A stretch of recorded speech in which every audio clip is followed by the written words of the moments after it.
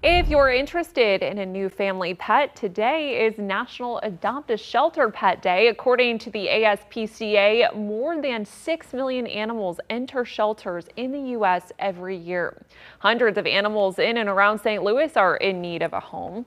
There are lots of shelters across the bi-state, including the Humane Society of Missouri, 5 Acres Animal Shelter in St. Charles, and the Metro East Humane Society in Illinois. All of those shelters and many others are open today. Now, there are factors to consider while adopting a pet, like are you financially ready for this big of a responsibility and who will take care of the pet? But there are studies out there that show there are tons of benefits to taking in a new dog or a cat.